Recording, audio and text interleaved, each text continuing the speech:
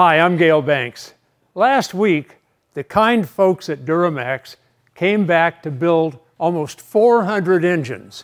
These are those engines. We're at Banks Tech, just down the street from Banks Power. A lot of you may not know that this business even exists. Let me tell you what we do here.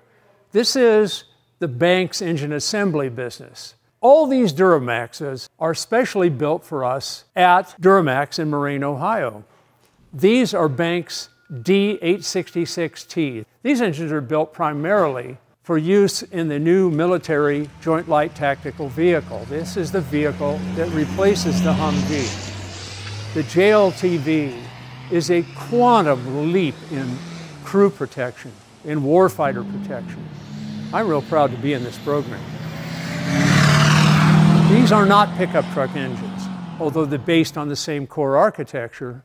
From the engine block down is all Banks.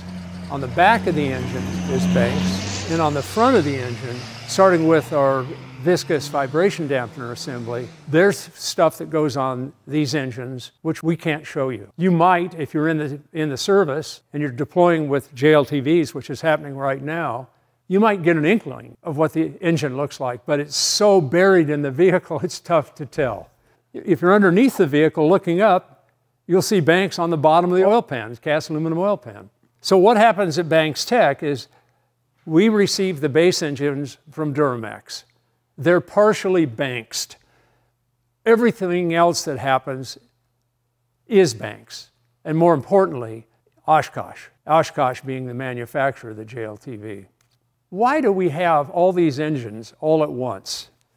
Well, we were running out of engines and GM had shut down. So I asked them, can you guys, especially the people on the line that know how to assemble the Banks engines, can you guys come in and do a week worth of production there is a month worth of engines for us.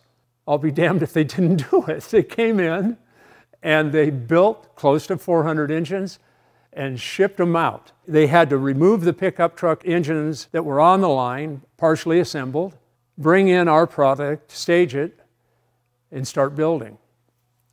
I have never worked with people who I value more and respect more than the crew at Duramax. They have been with us all the way. You know who you are if you're watching this. I'm thanking you personally. You. So when this COVID thing is over, the world's going to be different.